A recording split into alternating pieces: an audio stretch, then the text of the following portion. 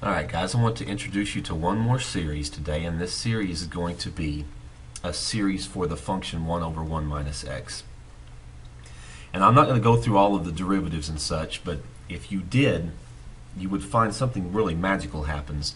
If we went through if we went through all of our derivatives and plugged everything in, it works out to be 1 plus x squared plus x cubed plus x to the fourth plus dot dot dot plus x to the n. There's no fractions, there's no factorials. It's probably the easiest pattern in the world.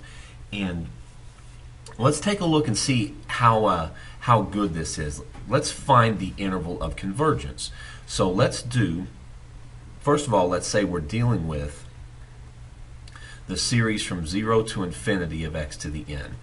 This is equal to my function 1 over 1 minus x. But we want to find out what values of x this is valid for. So I'm going to set up my interval of convergence. We're going to do the limit as n goes to infinity of the absolute value of, now my general term is just x to the n. So I've got x to the n plus 1 divided by x to the n. And this simplifies to the limit as n approaches infinity of the absolute value of x. Notice there's no my n's basically canceled, and so that is my limit of my ratio, and we always set this less than 1, and so we separate this to -1 is less than x and less than 1. So let's check our endpoints. What about at -1? Well, if we plug -1 into our series, I'm going to get -1 to the n power, which is going to oscillate between -1 and 1 and -1 and 1. This is a divergent series. Now let's check x equals 1.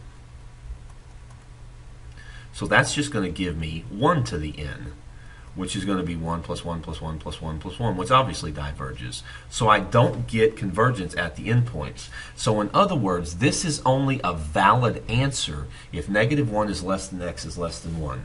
This is our interval of convergence.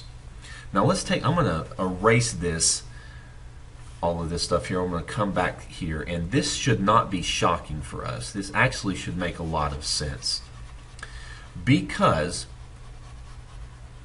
what kind of series am I dealing with if it just goes 1 plus x squared plus x cubed plus x to the fourth plus dot dot dot? What kind of series is this? This is a geometric series. How do I know this? Because we have a common ratio. Every time we are multiplying times x. 1 times x is x times x is x squared, x squared times x is x cubed. So our common ratio is x. And we should know from our geometric series that the absolute value of that common ratio should be less than what for it to converge? 1. So we should have known that this is going to converge from -1 to 1. We can't include the endpoints. And on top of that, do you remember what the sum of a geometric series works out to be? It's the first term divided by 1 minus common ratio. Let's take a look at this series. 1 plus x squared plus x cubed. What is that first term? It's 1. Take a look at what I have here for my function, 1. What is the common ratio? The common ratio is what we're multiplying times. It's x. Take a look right here. Do you see how this function matches perfectly the sum of an infinite geometric series? So this is a very special geometric series for us, or a very special series. 1 over 1 minus x. For that function, this power series will converge to that function as long as we're dealing with values of x between -1 and 1. So let's write a power series expansion for f of x equals 1 over 1 minus 2x. This is very simple. We can just use our substitution properties that we're used to. We know that 1 over 1 minus x is 1 plus x squared plus x cubed plus dot dot dot plus x to the n. So what do you think 1 over 1 minus 2x would equal? Well, we're just going to take all of those x's and replace it with 2x. So this is going to be 1 plus 2x plus 2x squared plus 2x cubed plus dot dot dot to the general term of 2x to the n, provided that 2x has to be between what two numbers?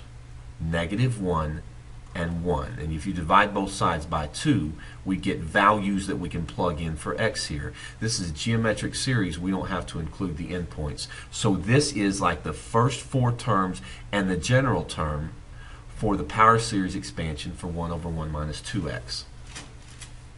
Let's do one last example here. What about x squared over 1 plus 2x? Well, I can rewrite this as x squared times 1 over 1 minus negative 2x. So what I'm going to do is I'm going to come up with the power series expansion for 1 over 1 minus negative 2x, and then I'll just distribute an x squared. So let's do that real quick. 1 over 1 minus x is 1 plus x squared plus x cubed. So 1 over 1 minus negative 2x would equal, I'm going to replace all of these x's with negative 2x. And what we're going to get is an alternating series, because when I square the negative 2x, I get positive 4x squared. And then it's going to be negative 8x cubed. And then dot dot dot, negative 1 to the n times 2x to the n. So the last thing I need to do to get my power series expansion for x squared over 1 plus 2x is I need to multiply through by x squared. So I'm going to get x squared and then minus 2x cubed and then plus 4x to the 4th and then minus 8x to the 5th plus dot dot dot negative 1 to the n times 2 to the n times x squared. I'm replacing the x, multiplying by x squared times x to the n plus 2. I'm just adding 2 more factors of x. Take a look at this expansion here. X squared, 2x cubed, 4x to the 4th. What is the first term in this series expansion? Look where this is right here. So this tells you your first term. And what is your common ratio? Well, the common ratio is multiplying by negative 2x each time. So if you see a series expansion, you can tell what it converges to by going backwards. So let's see if we can't do that just real quick. What if I had x plus, I guess I'll do x squared, x cubed, and then plus x to the 5th, and then plus x to the 7th, and then plus x to the 9th, and then plus dot dot dot. What would this be equal to? What would that add up to be? Well, we've got the first term, which is x, and what's the common ratio? What are we multiplying by each time? We're multiplying by x squared. So that's what that expansion would be. So I hope that that made sense with my geometric series, and we're going to do a couple of Taylor polynomials that are similar to this tomorrow. So I'll see you guys then.